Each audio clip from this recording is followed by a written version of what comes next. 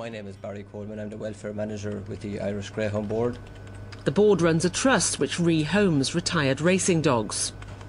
Numbers-wise, maybe in the region of 300 greyhounds. You never see a stray greyhound, right? Okay, if you're here, you won't see a greyhound wandering the roads, because a lot of the Irish know about it. The police know it, especially if they see a greyhound, they just go up to it. The dog will come up to people, right? Okay, so the dog comes up to people. They look at their ears. They see the owners. They ring straight away us. We say, what number? Put it into the computer. Yeah, that belongs to. Bring it into us here, and we look after it. We give it to the person. So if somebody was to release the dog into the wild like that, we would come down to them like bricks. And there's a whole fining procedure in the courts and all the rest. It's no offence to do that, you know, right? So we would take it very, very, very, very seriously. Greyhound. Danny Hazlitt, you're a vet here at Farmhill Clinic. You've been operating on the dog today to try and basically save his life. As you can see, the main injuries he's sustained are around his head. He's had his ears completely cut off. Recuperates. Why would somebody do this to a young greyhound? As a racing greyhound, he would have had tattoo in the ear, which would identify him, a birth tattoo, date of birth, and his owner.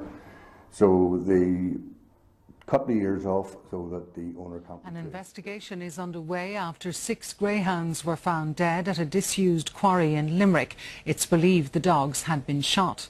The Irish Greyhound Board, Bord na Gun, says it's working with Gardaí to bring the offenders to justice. John Corkery from Love Lane, Charleville's been fined €800 after 2 of the 6 dogs discovered dumped in the quarry were traced back to him using tattooed ear markings. Newcastle West District Court today heard that Corkery had taken one of the dogs for trials, but it showed no ability to chase the hare. The second dog had been injured, and Mr Corkery admitted arranging for a third person to shoot both dogs. He told Gardaí he saw nothing wrong with shooting a dog in the head. You were here before, Mr Neal, in 2008.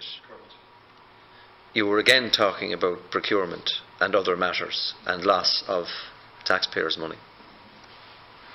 And you said at that time that you had learned valuable lessons from that period. You would only have come into the organisation then, isn't that right? Just around then.